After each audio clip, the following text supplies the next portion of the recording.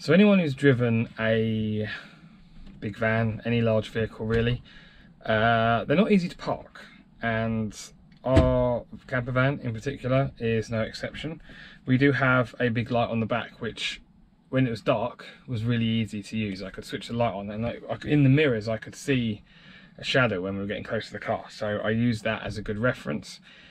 However, it's not as good as parking sensors. Now, although the van does have parking sensors, they've never worked. I did have a look at the wiring, it's all wired up correctly, so I can only assume that they are faulty. So I've bought myself some new ones. I say I bought myself some new ones. I actually bought them for a customer, and then they decided not to go ahead with it. So they're now been kindly donated to the van. So I am going to go and open the back doors and show you what we've got. So this is only a very simple set, 4 sensors and just a buzzer.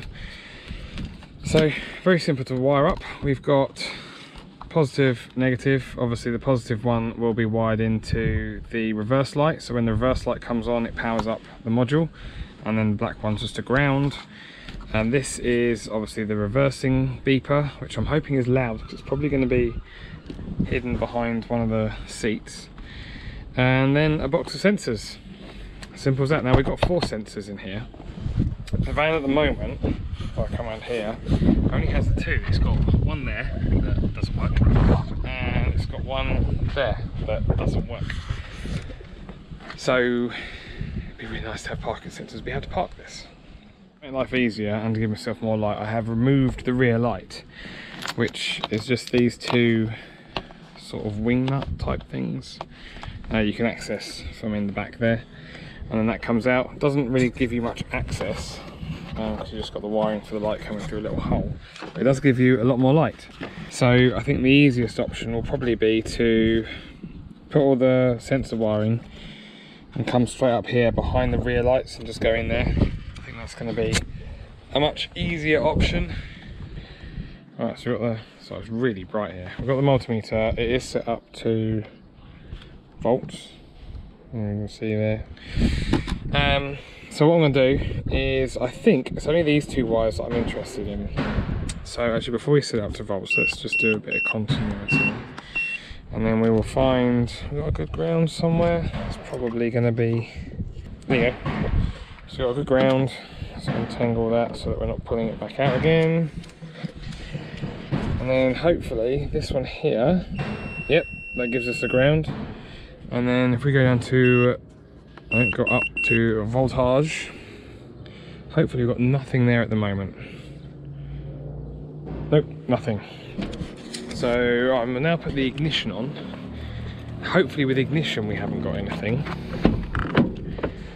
Let's make sure we're not in gear, especially not reverse, because what we're looking for is power there only when we go in reverse. So sorry about the music.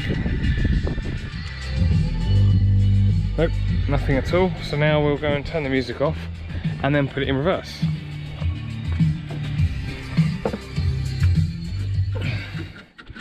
Music off, reverse.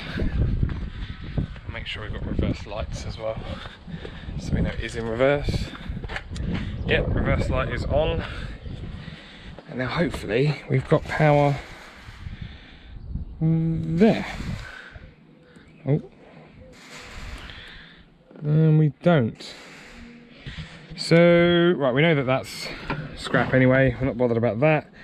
Well, we can use that ground. I might cut off, because we know that's a good ground. I might as well just join the new ground to that one there.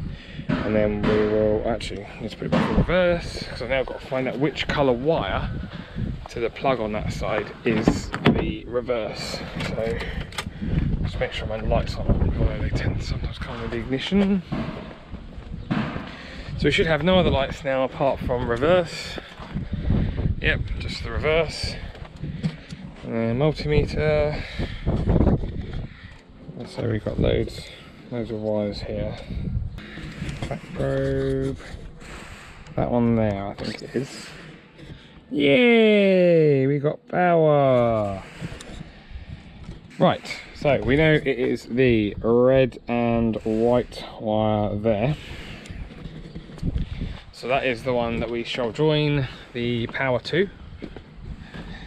Let's turn the ignition back off, or I will have no electricity in the battery.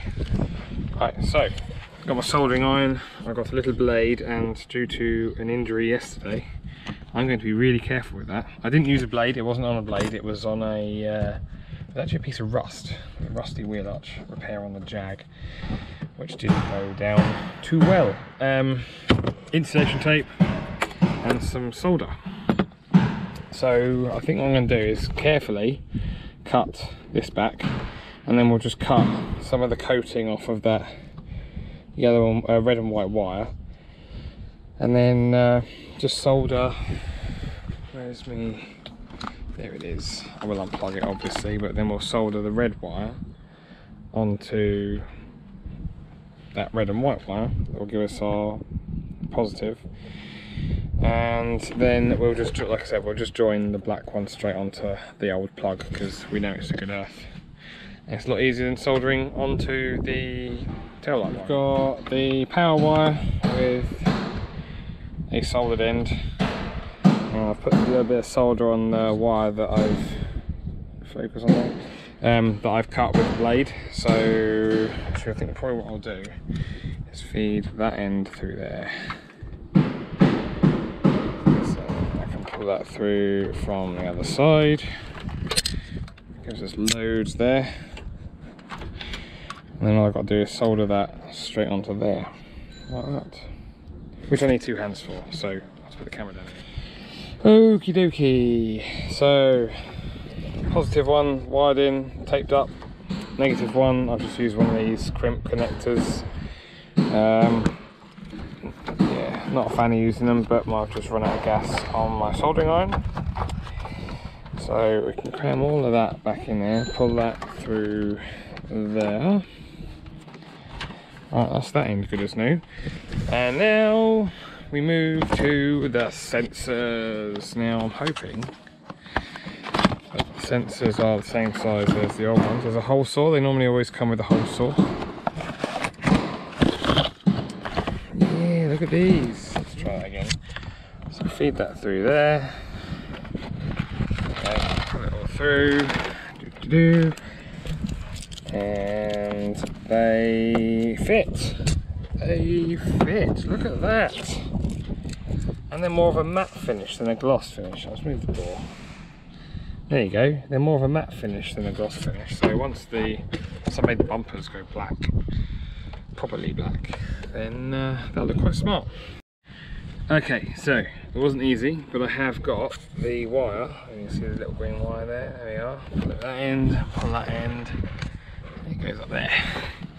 Managed to feed it down through here, so it'll all be hidden behind the light, and then we can come up, go in through there with the parking sensors.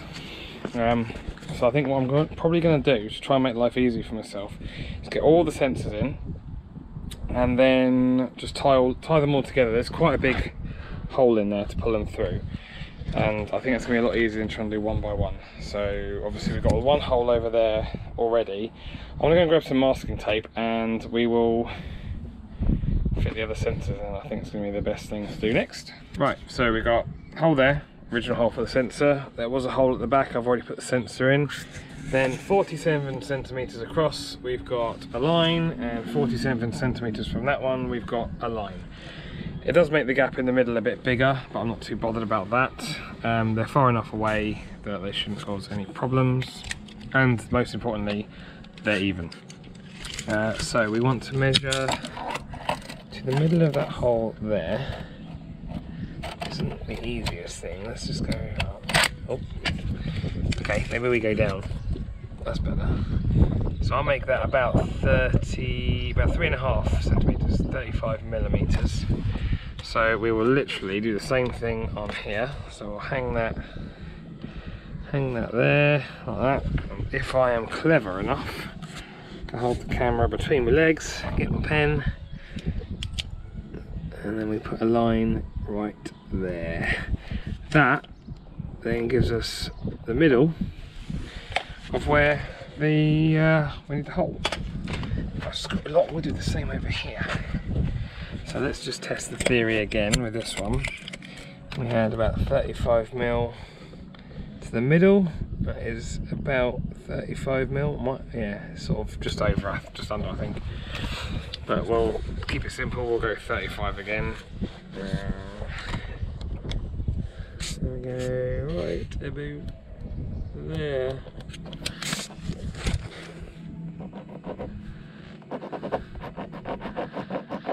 Cool. Now we've got 2 holes to drill.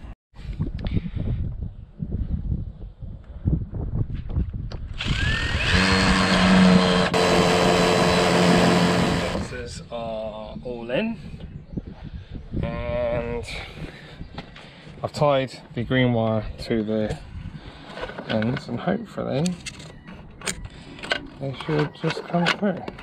There we go. Look at that. A couple of them, the far ones, there's very little excess, but there should be enough there. I can just poke them through, and then chances are I'm going to have to put the module in that cavity where it was before.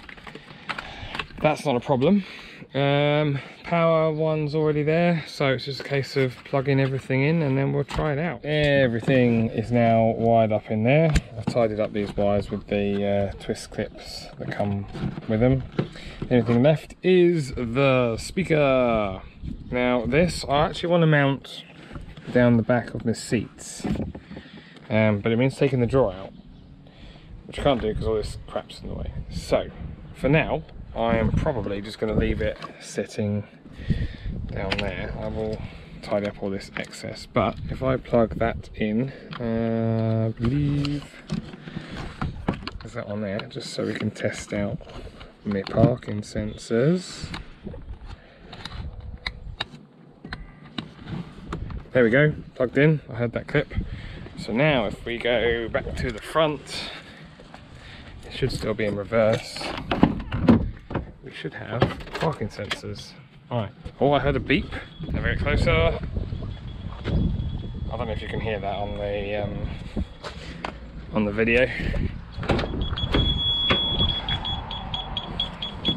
Turns I open the door all the way. Nope, still picks up the door. No, it's picking up me. I'm gonna get closer. The wind shuts the door. That is a horrible, horrible sound. Let's turn it off. But we now have parking sensors. That was a bit more long-winded than it was supposed to be. Oh, there goes the door again in the wind.